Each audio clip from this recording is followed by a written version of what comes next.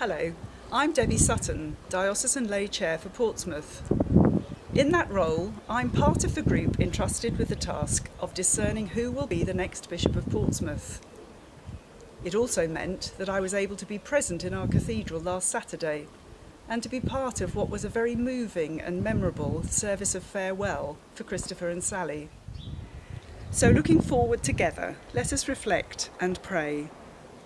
We're still in the season of Easter, a time of hope, new life and fresh beginnings. For Bishop Christopher and Sally, they're about to begin a new life, a time of well-deserved rest and rediscovery. For ourselves, we wait in hope for the person who is called to be our new bishop, and we pray for those with the responsibility to select her or him. For the diocese, we give thanks for all that Christopher has brought to us, and we look forward to the fresh beginnings which his successor will bring. Eternal God and Father, who raised Jesus from death and so brought life and hope for all people, we pray for our diocese as we bid farewell to Christopher and Sally.